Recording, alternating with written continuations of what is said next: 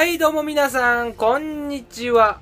おはようございます。はいはいはい。世の中にはいろんなゲームがあるね。今日やるのはこの、アーク、サバイバルエボルブズっていうパソコンゲームね。これは世界中に、これはね、パソコンゲームで、来年、プレステ4で発売されるの。プレステ4と Xbox とパソコンで発売されるんだけども、それの、アーリーエントリーって言ってね、まだ開発途中のゲームをちょっと安い値段でもう出すのよ。で、そのお金を使って開発やりますよみたいな。そういうのがね、世界で今結構あるわけ。で、パソコン繋いでるからこれ、Xbox のコントローラー使えるんだけども、Xbox のコントローラーを調達して、私、やっております。普通ね、パソコンのゲームっつったら、マウスと、キーボードで操作するのかなっていうの。今、Windows はね、Xbox のコントローラーできる。だから結構身近なのよ。みんなもね、プレステ4とか持ってなくても、パソコンだったら家にあるかもしれない。で、それでね、結構いろんなゲームができるということで、パソコンゲームっていうのはね、意外といろんな人が楽しめるかなと思って、今日動画にしました。で、ウイニング11もいいけど、こういうのもやっていこうかな、みたいな。ただね、このゲームに関してはすごいクオリティが高いから、スペックを、パソコンの性能がすごく良くないといけない。だからこれはね、もしかしたらみんなの家で誰でもできるっていうゲームではないかもしれないけど、いろんな面白いゲームがあるからやっていこうかなと。で、これね、どういうゲームかっていうと、すごいざっくり言うとね、俺もね、まだ始めたばっかりなんだけど、マインクラフトとモンハンとかを合わせたみたいな。で、恐竜とかがいるジュラ紀の世界で、マインクラフトをやるみたいな感じなんだけど、まずはこれね、俺、こっから始めるんだ。選手作っていくね。これね、意外とね、自由度がね、ないんだよね、これね。ヘアカラー。アイカラーは何色でしょうか？で、ヘッドサイズ。ちゃまくん頭でかいよと。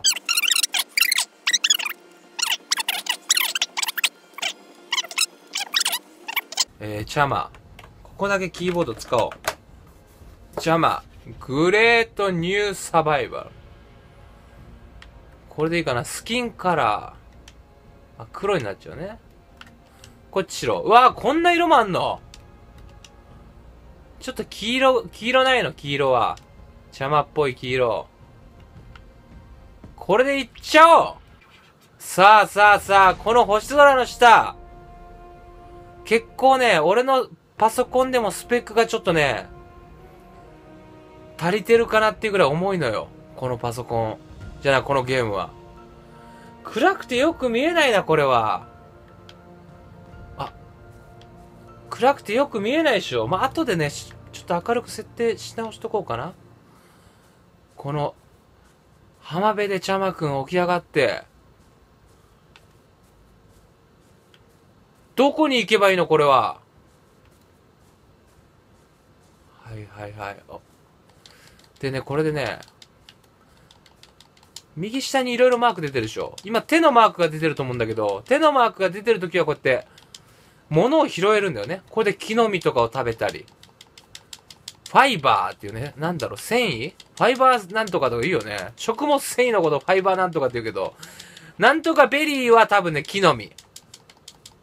でこういうのをね、全部集めながら洋服作ったり、なんか、武器を作ったりするんだけど、とりあえず、この木をね、こうやって殴るわけ。こうやって殴ると、このね、タッチとかウッドとかね、これがね、序盤大事。このね、木とかをね、タッチが一番大事。タッチは10欲しい。9しかもらえなかった。タッチは10欲しいよ。タッチは10欲しい。これでいいや。でね、あと石。あとは石なんだよ。石がどっかに落ちてないかな？ラズベリーもいいね。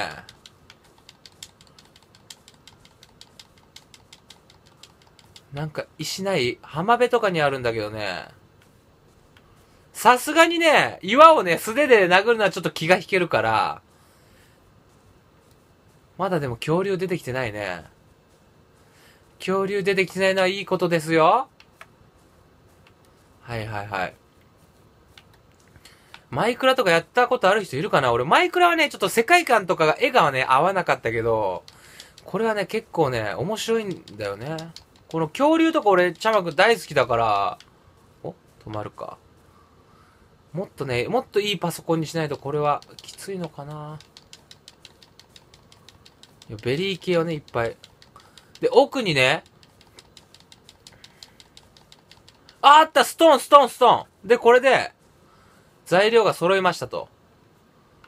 で、このね、クラフトテーブル、うんこしました、今。今の音、ちゃまくんがうんこしちゃった音。うんこ勝手にするからね、これ。で、ここ選んで、クラフトアイテム。で、今作ってるでしょ？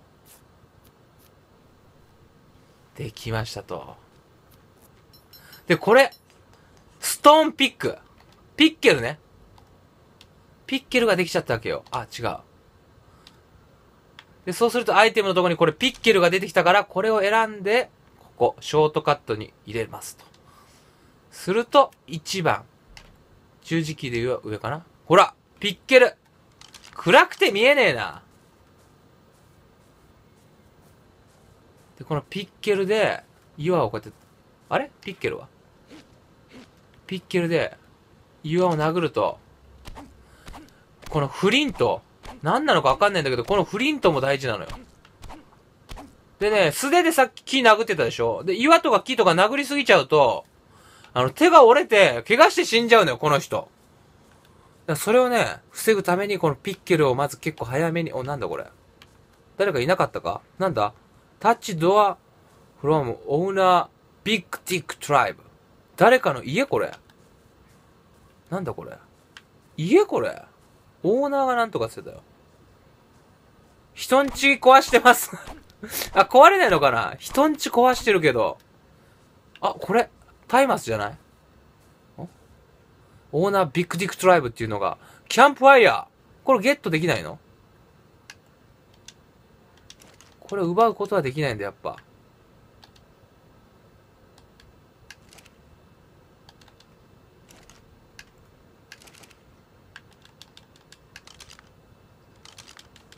これやっぱ人のは奪えないわ。誰かが住んでた跡がここにありましたね。暗くて見えないでしょうけど。なるほどね。この辺葉っぱとかがある。なかなか恐竜出てきませんね。結構安全な場所にリスポーンできたってことだ。リスポーンっていうのはこう、生まれるというか、起き上がって、そこに登場する、その世界に登場するということなんだけども。ちょっとずつね、空が明るくなってくるかな。恐竜とかが出てこなきゃいいんだけど。こうやって周り確認しながら。なんだこれ。あ！何？雨降ってきた。何今の？誰かに殴られたよね、俺。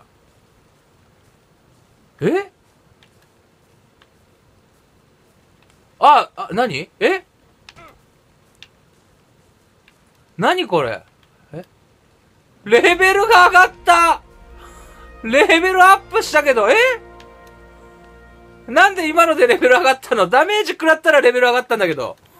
どういうこと？でもなんかね、今暗闇でちょっと見づらかったけど、ほら、なんかすごいね、トゲトゲがあんのよ。だからもしかしたら恐竜とかが近づかないように、トゲトゲを、なんか家の周りに柵みたいに作ってて、それに俺が当たっちゃったっていうことなのかな？松明作れないかな？松明があるとね、明るくできるんだよね。ここじゃない。松明作るためには、あと何がいる？ウッドが一つ。ウッドどこだ、ウッド。木ないか、木。とにかく木を俺に殴らせろ。木がないと、松明がないと何も見えない。ウッド。ちょっとね、ウッド、あの辺に木があるぞ。遠いな。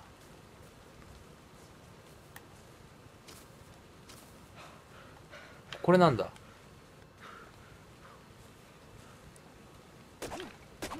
なんか人のね、箱みたいな、道具箱みたいなのありますけど。これ木だろ。木あるよね、これね。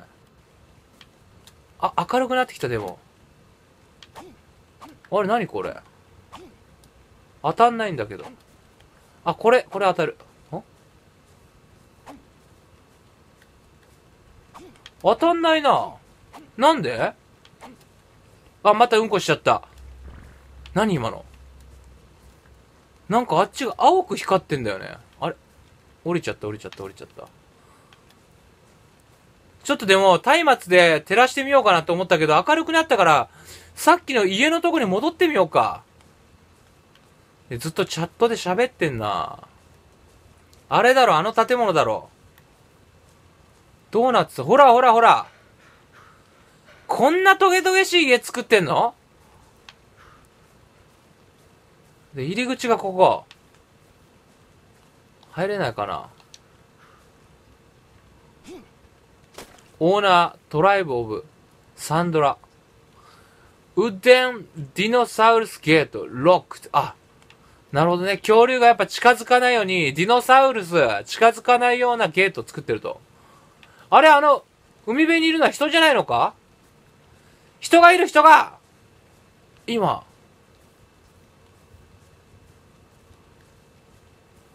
人じゃないか、今。ほら。ちょっと武器持ってると怒られるから、俺は敵じゃないぞと。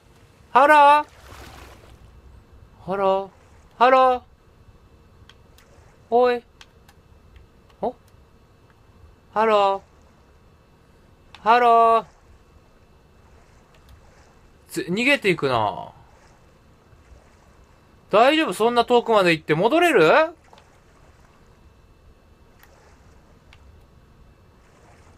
えらい深いとこまでやばい。息が。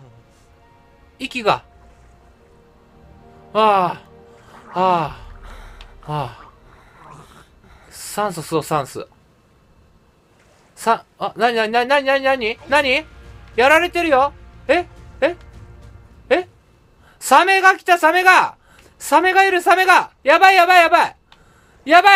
逃げろ。サメにやられた。レベル24まで上がったのに。ここに。リスポーン。ランダムなんだよな、これが。もう一回やろう、これは。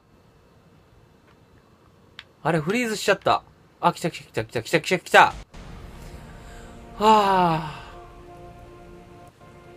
特にアイテムとかも持ってなかったから、レベルアップね。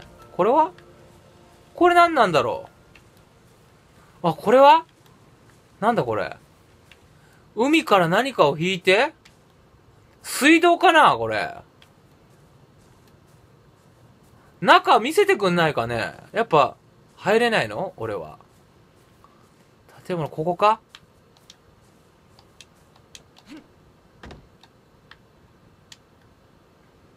口笛鳴らしてみたり。ウッドドア、ロックドって書いてあるな。やっぱ入れないんだ。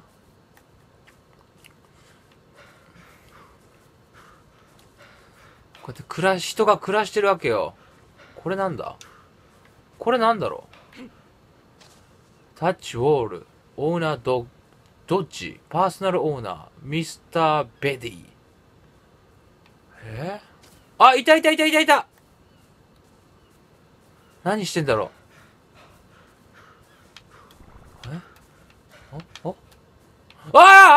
囲まれてちゃった誰だ？オッケー、レッツゴーって誰かチャット打ってるけど、邪魔者は死んだみたいな？早く行くぞみたいな。そんな、なんか、フレンドリーじゃないの？この人たちは。もっと仲良くしようぜ。ちゃまくんだよ？悪いことしないよ。いた。亀だ。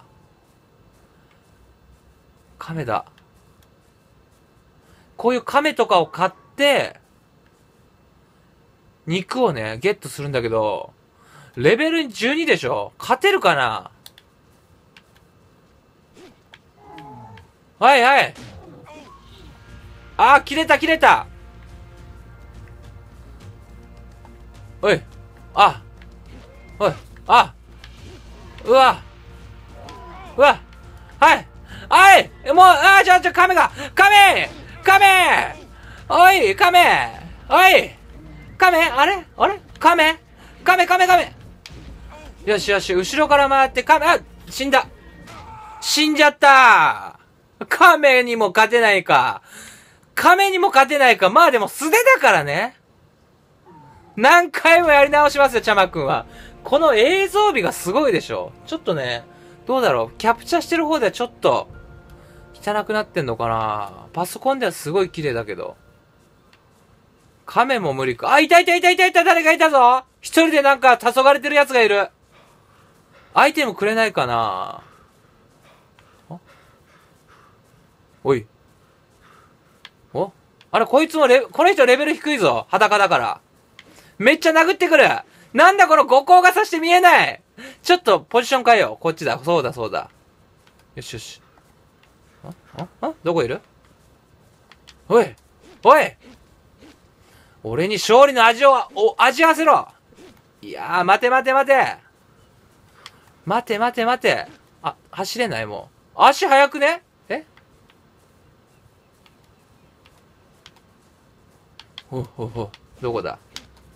どこだおい。オッケー。いや、強くないか。おい、よし。はい。あ、どこいる？あ、もう、見失っちゃった。ちょっとダメだな。海外の人、ちょっと、レベルが高いのが強すぎるよ。あれ見てる。こっちの、俺を見てる？もう死んでしまったぞ。気絶してんのかな、俺。あ、気絶してるわ、これ。まだ生きてる、これは。仲良くしようぜ。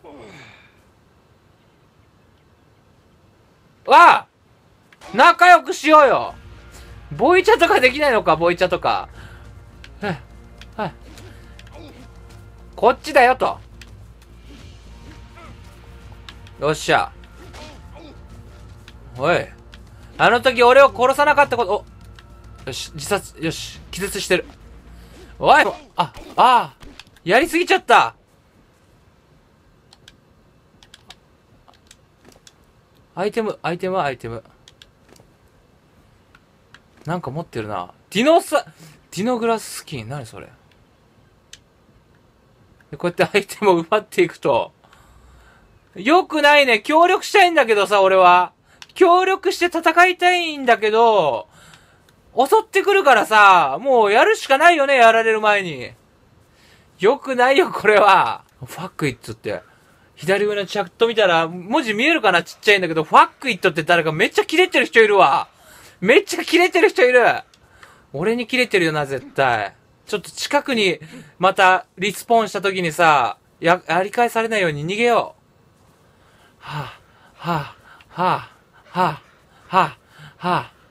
この謎のさ、たまにある、家作りかけみたいな何なんだろうね、これね。逃げよう。意外と恐竜っていうのはいないもんなんだね。なんだ？木の実とかも拾っていかないとな。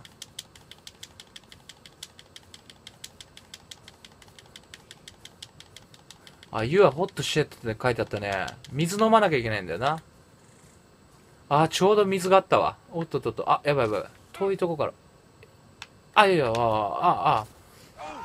飛び降りた？ You killed yourself!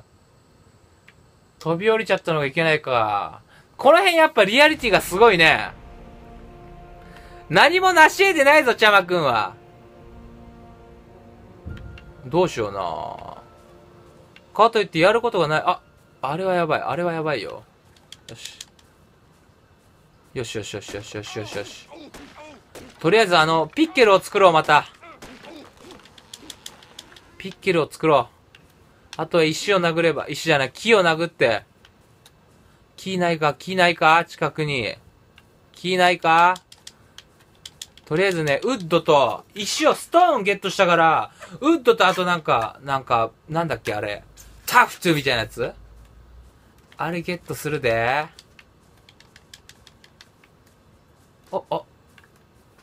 大丈夫？こいつ死んでるな。ここだよね、ここ。さっき飛び降りちゃったやつ。なんかゆっくり降りていけばいけんじゃない？あ、ゆっくり降りていけばいけるね。あ、ゆっくり。どうなってんの？あ、これやばい、これやばい。同じとこだ。同じとこでまた死んじゃった、もう。俺がもう一人いる。横に右上に俺がもう一人いる。真面目にやんなきゃね、こういうのは。真面目に楽しまないと。よくない、よくない。やっぱ生き延びないとサバイバルだからこんなことで死んでちゃダメだよ。とりあえずピッケルをね。これは殴れんのか？あ、殴れる殴れる。いいよいいよ。これでまず木。ウッドとタッチ？あ、タッチ足りないな。ウッドとタッチ。あとストーン。それさえあればピッケルが作れる。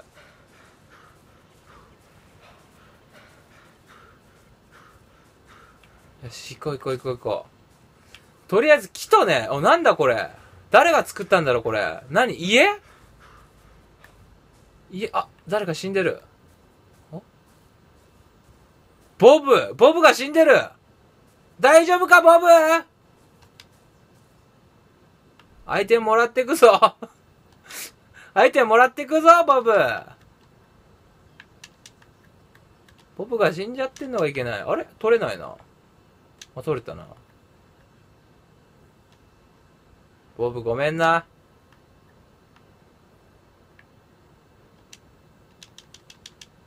あれ、取れないね。取れるやつと取れないのとあるのかな。これはボブの家じゃないよね。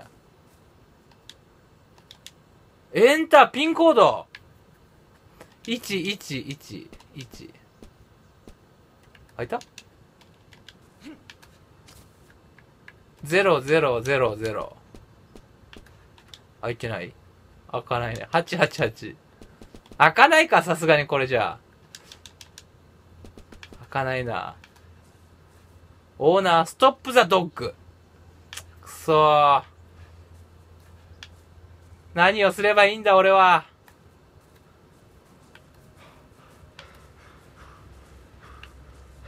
さあ。いやー、とりあえずピッケルと、松明？ピッケルと松明作ろ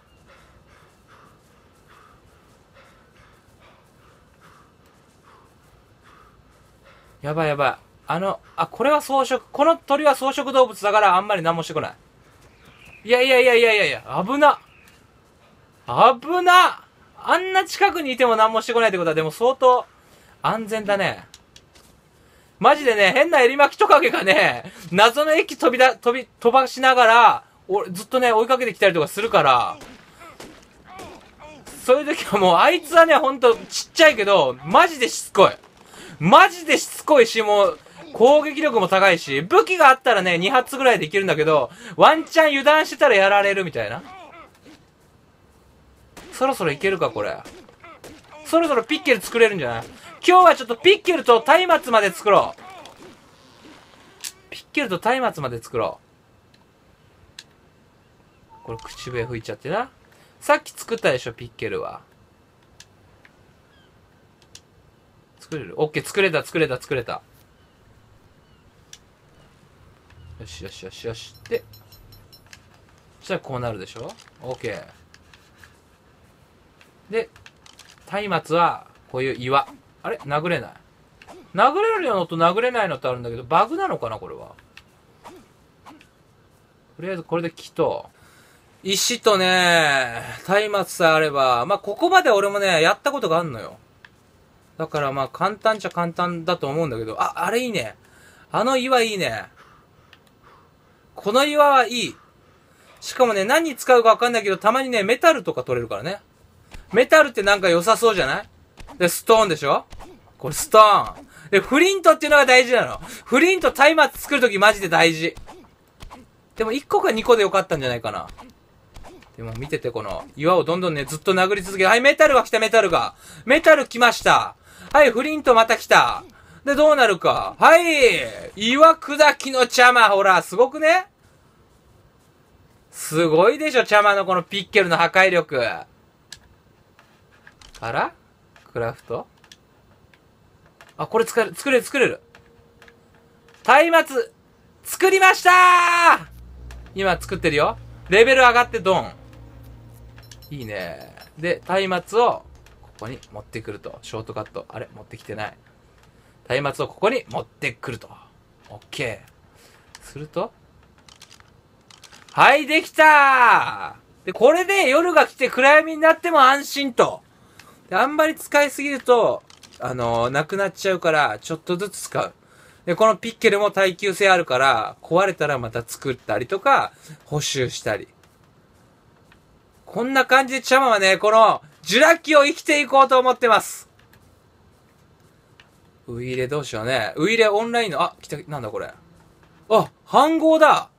クッキングポット。こういうのも作れるわけね。ここはなんだこれ、家か。あ、これさっきの、俺が死んじゃったやつじゃないか？気をつけよう。こういう感じでマインクラフト楽しんでいくと。いう感じで、ちゃまくんこれで、めっちゃ頑張ったら恐竜とかに乗ってね、手なずけてペットにしたりとかできるらしいんで、そこまでやってみようと思います。ちゃまくんのアーク、ジュラ紀でサバイバルちゃまくん、お楽しみに。最後までご視聴いただきましてありがとうございました。コメント、チャンネル登録よろしくお願いいたします。さようなら、パー。最後までご視聴いただきましてありがとうございました。コメント、チャンネル登録よろしくお願いいたします。